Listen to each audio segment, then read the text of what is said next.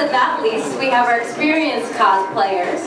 Now, these are the guys who've been doing this for a little bit longer, and they've won some stuff in the past, so they're going to bring it.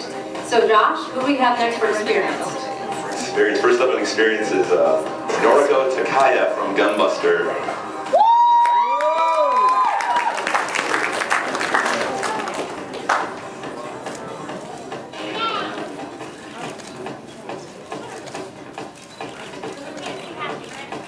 Beautiful. Yes, they make these things themselves. Next job.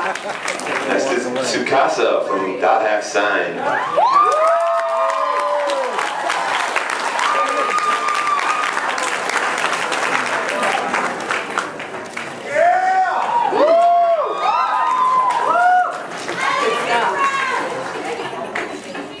And last but not least, one of my favorite Final Fantasy characters, Vincent Valentine.